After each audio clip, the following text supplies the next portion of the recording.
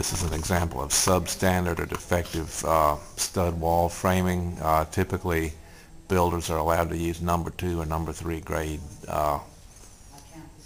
material for wall studs. It is acceptable to find framing material with visual blemishes, but we don't want to see it compromised to the point that we see here, where less than 50% of the nailing surface along the left side is still available.